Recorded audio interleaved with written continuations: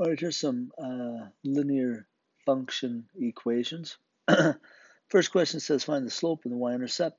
So if I take a look at that graph, it might be a little hard to see, but it looks like it crosses right there.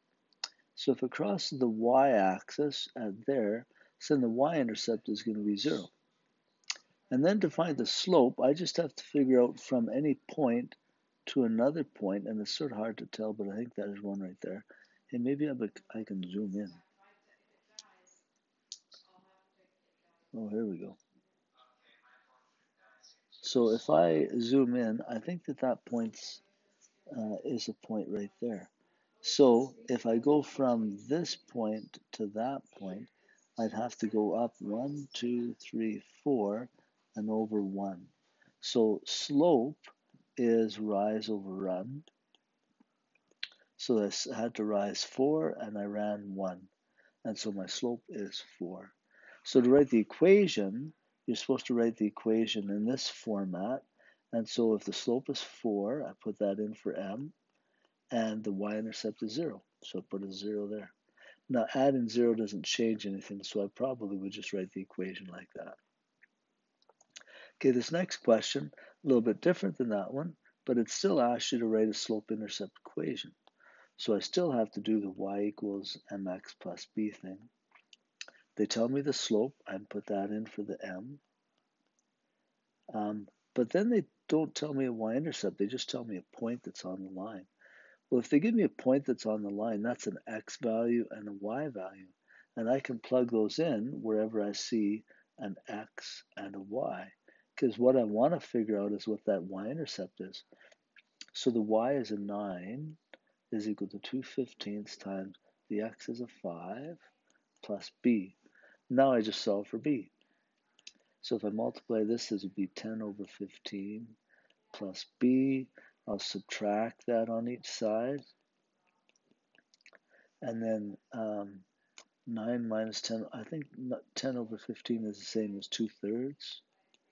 And if you subtract those, I think you get 8 and 1/3.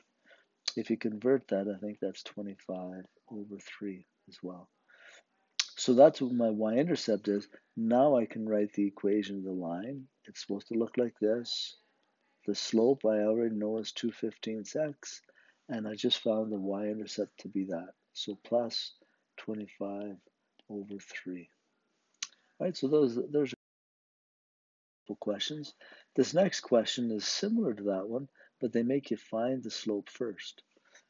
So if they give it to you in this notation here, what that means is that for an x value of 3, you get a y value of -3. So that's a point. So this one, for an x value of -1, y is 13. So I need to get right function. This time they didn't give me a slope, nor did they give me a y-intercept. But I have 2 points that has an x1 and a y1, x2 and a y2. So now I can solve for the slope. So the slope, here's the formula for slope. So y2 is 13 minus y1 is a -3, careful there, over x2 is a -1 minus x1 is a 3. So this would be 13 plus 3 would be 16 over -4. And if you divide those, nice that it came out even, your slope's -4. So if I rewrite my equation, y is equal to mx plus b, the slope is a -4. -4x plus b.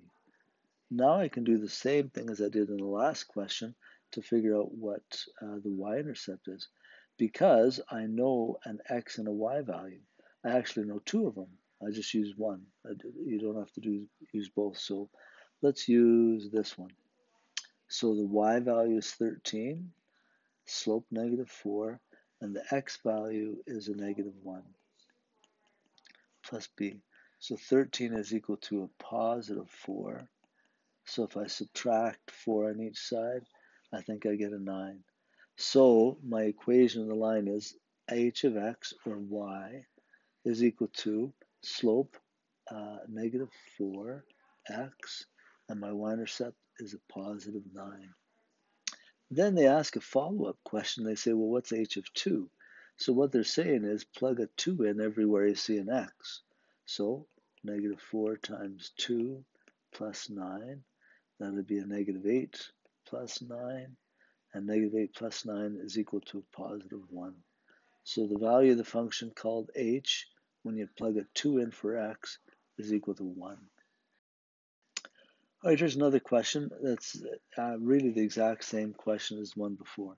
The only difference with this one is that they give us years here, and they're saying let x represent the year where x is 0 is 1994. So instead of 1994 here, I'm going to write 0 and 51.7. And then this date here, 1998, that's 4 years after 1994, so that would be 4. So the year would be 4, and the number would be 60.3. So now I need to find the slope, y2 minus y1 over x2 minus x1. So x1, y1, x2, y2. Plug your numbers in, come out with your slope. And then for this one, because they gave me that point right there, that point, whenever x is 0, this value here is the y-intercept. So that's what b is. So when I'm writing my equation, this m is going to go right there, and then this number, 51.7, will be my y-intercept.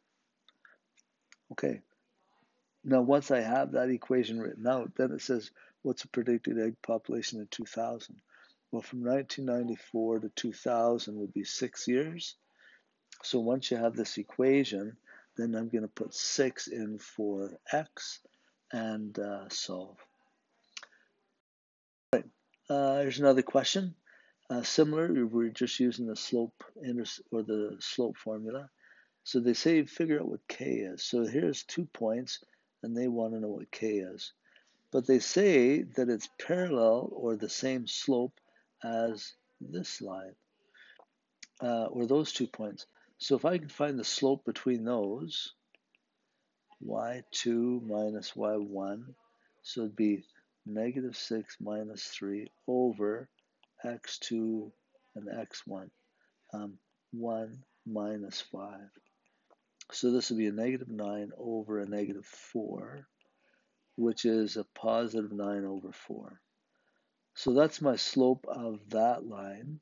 And if they say this line is parallel to it, then I can use the same formula, minus y1 over x2 minus x1.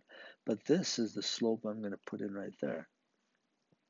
So it'll be 9 over 4 is equal to, now let's call this x1, y1, x2, y2. So y2 is at 8 minus y1 is a k, that's awkward, over x2 is a 4 minus x1 is a negative 3. So just simplifying a little bit, I have 4 plus 3, that would be 7 on the bottom. Now to solve for k, I want to get rid of the 8 and the 7. So the first thing I'm going to do is multiply both sides by a 7. So that'll give me 63 over 4 is equal to 8 minus k, because these 7's cancel. And then I want to solve for k. I think I'm going to add k to both sides. I'll add k here and add k there. So on the left side, I'll have k plus 63 over 4 is equal to 8. And now I'll subtract 63 fourths from each side. So k is going to be equal to whatever 8 minus 63 over 4 would be. 15 3/4, so I'm thinking negative 7 3/4, I think. Or that's the same as negative 31 over 4. Or negative 7.75. Something like that. That's sort of how you do that question.